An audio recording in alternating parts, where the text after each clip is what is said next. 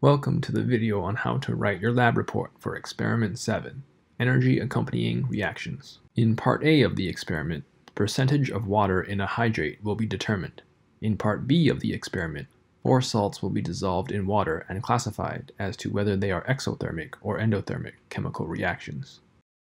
To determine the percentage of water in a hydrate, a similar procedure to that which was used to determine the percentage of oxygen in the percent composition lab will be used. It may be useful to review the decomposition of potassium chlorate video. One difference between the two labs is that in this lab, a Bunsen burner is used instead of a Fisher burner. The Bunsen burner produces a lower temperature flame. This should minimize the decomposition of the anhydrous copper 2 sulfate into copper 2 sulfide. In an endothermic reaction, the products have higher energy than the reactants. Therefore, energy, usually in the form of heat, flows into the reacting system. Since energy is needed to make the reaction proceed, heat can be written as a reactant in the chemical reaction. Since energy is flowing from the surroundings into the reaction system, the surroundings are losing energy. Therefore, the surroundings will get colder and a decrease in temperature will be observed. In an exothermic reaction, the products have lower energy than the reactants.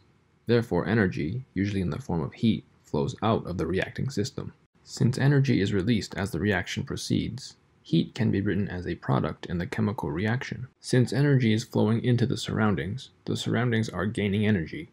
Therefore, the surroundings will get hotter and an increase in temperature will be observed.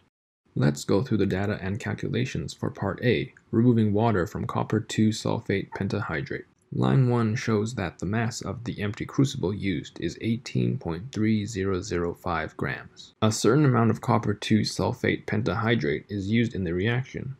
Line 2 shows that the combined mass of the crucible and copper 2 sulfate pentahydrate is 22.3740 grams.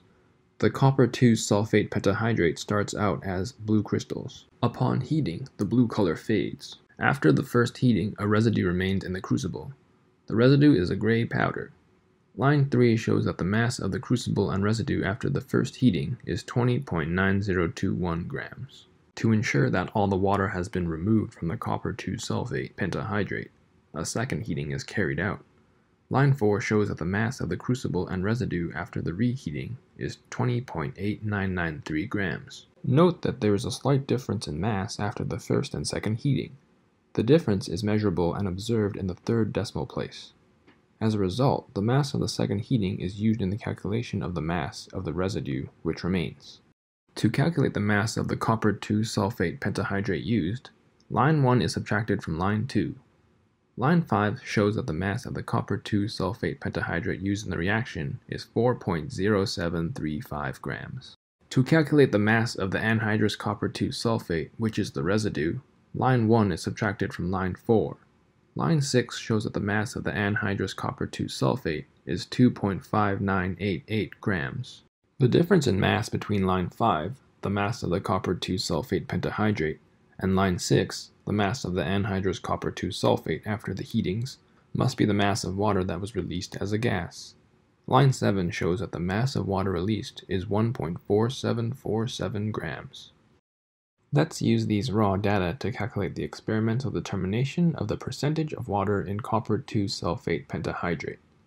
The percentage of water in copper 2 sulfate pentahydrate is equal to the mass of water divided by the mass of copper 2 sulfate pentahydrate multiplied by 100%. Look up the mass of water in the data table. It is line 7, 1.4747 grams. Look up the mass of copper 2 sulfate pentahydrate in the data table. It is item 5, 4.0735 grams. Do the calculation and be sure to apply the significant figures rules for division and rounding to arrive at the answer. The answer is 36.202%. It has 5 significant figures. It may be helpful to review the video on significant figures, multiplication and division rule, and the video. The theoretical percentage of water in copper 2 sulfate pentahydrate can be determined by calculating the mass of water in a given mass of copper 2 sulfate pentahydrate. A convenient sample size to consider is 1 mole of copper 2 sulfate pentahydrate. In 1 mole of copper 2 sulfate pentahydrate, there are 5 moles of water, So the mass of water in 1 mole of copper 2 sulfate pentahydrate is 5 times the molar mass of water. The formula for the percentage of water is equal to 5 times the molar mass of water divided by the molar mass of copper 2 sulfate pentahydrate multiplied by 100%. The theoretical percentage of water should have as many significant figures as the experimental value. To do this, make sure you use enough significant figures in your atomic masses. It may be useful to review the video on significant figures, multiplication and division rule. The percent error calculation can be carried out using this formula as shown.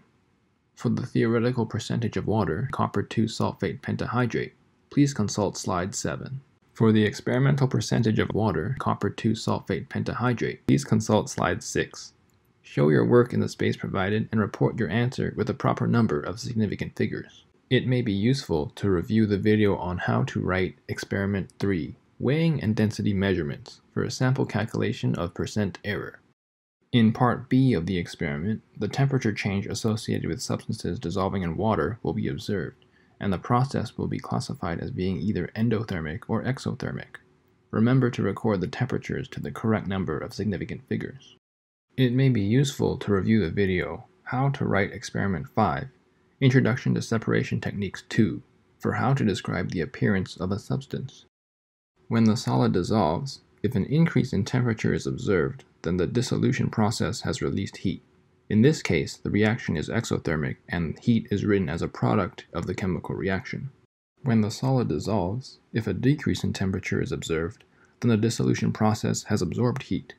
In this case, the reaction is endothermic and heat is written as a reactant in the chemical reaction. Using a clean and dry test tube, the test tube is filled to about 2 centimeters in depth. Record the appearance of the solid. Insert a thermometer into the solid and record the solid's temperature. In this case, the temperature is about 28 degrees Celsius. Add about 5 milliliters of water into the test tube and mix. Record the maximum or minimum temperature the solution reaches. In this case, the minimum temperature is about 10 degrees Celsius. Record the appearance of the solution. Heat can be included in the chemical reaction as a reactant. The dissolution reaction would be solid ammonium chloride plus heat, giving aqueous ammonium chloride. Using a clean and dry test tube, repeat this process for all the samples. To prevent contamination of the samples, clean and dry the thermometer between each sample. In this case, the temperature increased to about 53 degrees Celsius. This is an example of a reaction that released heat and would be an exothermic reaction. For an exothermic reaction, heat would be included as a product in the chemical reaction. It may be useful to review the video on endothermic-exothermic temperature change. The first lab question involves writing the chemical reaction which occurred in part A and B of this lab. When writing the reactions, make sure they are balanced, pay attention to the subscripts, superscripts, and include the physical states of all the substances. Also, include heat in the chemical reaction. If the reaction is endothermic, then heat will be written on the reactant side, whereas if the reaction is exothermic, then heat will be written on the product side of the reaction. The second lab question asks to calculate the theoretical percentage of water in sodium dichromate dihydrate. Consult slide 7 to see how this is done. Note that the number of moles of hydrate is different in this case. Consult the conclusion writing guide in the lab manual for what should be included in the conclusion. The conclusion should include the definition of a hydrate, Bunsen burner, endothermic and exothermic reactions, and how these are related to this lab. Include heat and physical states in the reactions for Part A. To display observation and classification of reactions in Part B, a table may be a useful way to summarize the results. When reporting the experimental and theoretical percentage of water and the percent error in Part A, make sure that the numbers are reported to the correct number of significant figures. This is the end of the video on how to write your lab report for Experiment 7, Energy Accompanying Reactions.